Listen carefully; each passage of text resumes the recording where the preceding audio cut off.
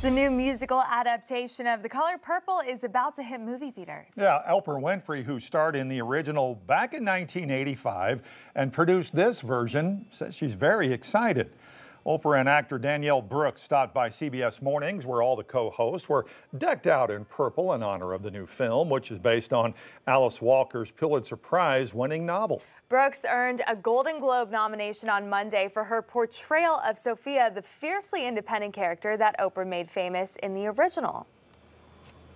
And it felt literally like passing the baton, and I got to do that. And we both hugged and cried after she finished that scene. And I said, "It is officially done. Yes, you did. You have taken it and made it yours. Yes, it is you did. officially done." It's such a job well done. Brooks previously played Sofia on Broadway, earning a Tony nomination for her role. New musical adaptation of The Color Purple opens on Christmas Day.